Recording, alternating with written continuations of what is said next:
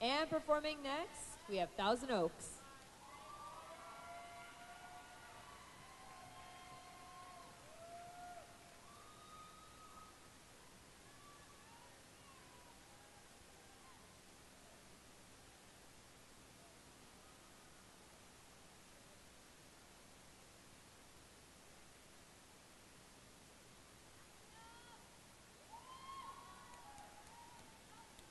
I'm sorry.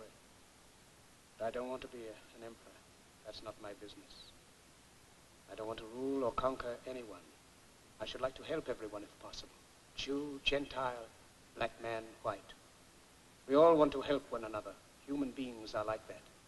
We want to live by each other's happiness, not by each other's misery. We don't want to hate and despise one another. In this world, there's room for everyone, and the good earth is rich and can provide for everyone. The way of life can be free and beautiful, but we have lost the way. Greed has poisoned men's souls, has barricaded the world with hate, has goose-stepped us into misery and bloodshed.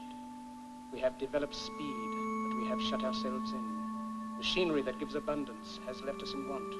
Our knowledge has made us cynical, our cleverness hard and unkind. We think too much and feel too little.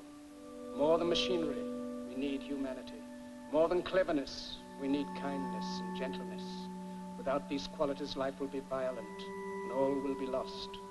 The aeroplane and the radio have brought us closer together. The very nature of these inventions cries out for the goodness in men, cries out for universal brotherhood, for the unity of us all. Even now, my voice is reaching millions throughout the world.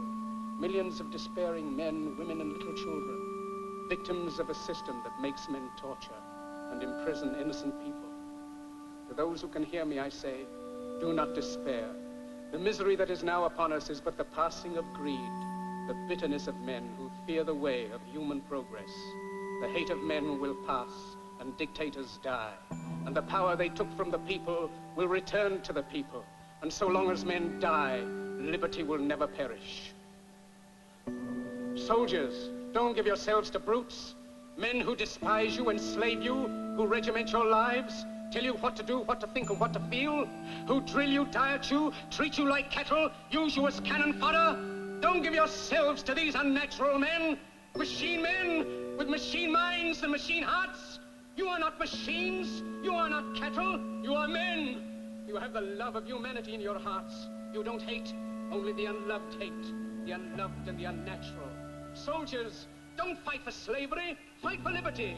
In the 17th chapter of St. Luke it is written, the kingdom of God is within man, not one man nor a group of men, but in all men, in you. You, the people, have the power to create machines, the power to create happiness. You, the people, have the power to make this life free and beautiful, to make this life a wonderful adventure. Then in the name of democracy, let us use that power. Let us all unite.